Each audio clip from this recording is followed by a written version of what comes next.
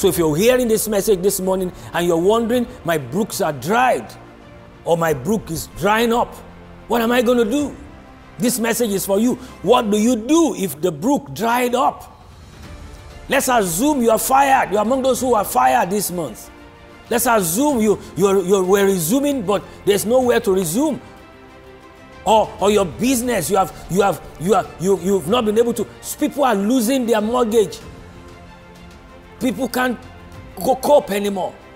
Is that what is going on? Ladies and gentlemen, one of the things I'd like you to take home in this service is that God has a plan. God has a plan for you whenever the door is shut against you. God has a plan for his children whenever the door is shut. Whenever the brook dries up, God has a plan. It is the brook that dried up, not God. God always has a plan. Whenever a door is shut, God has a plan.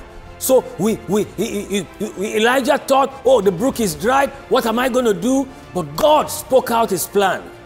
At this very moment, I believe God is speaking because he has a plan. He's speaking about his plan. Do you know what God's plans is for you? Are you praying about discovering God's plan for your life? Are you thoughtful about this season? Or are you just playing and joining in the whining and the complaining?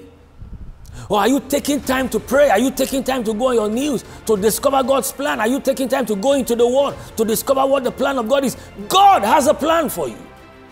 I don't care what the devil does. If the devil likes, let him turn everything upside down. For God's children, he has a plan. In Isaiah 60 verse 1, he said, arise, shine, for thy light is come, and the glory of the Lord is risen upon thee. He said, darkness will cover the heart. Gross darkness will cover the people. He said, but the glory of the Lord shall be seen upon thee. What God is saying there is that no matter how gross the darkness that covers the world is, he said, I have a way out for my people. I have a plan to show my people a way out. Hallelujah. Concerning whatever business you're doing right now, are you asking God, what's your plan?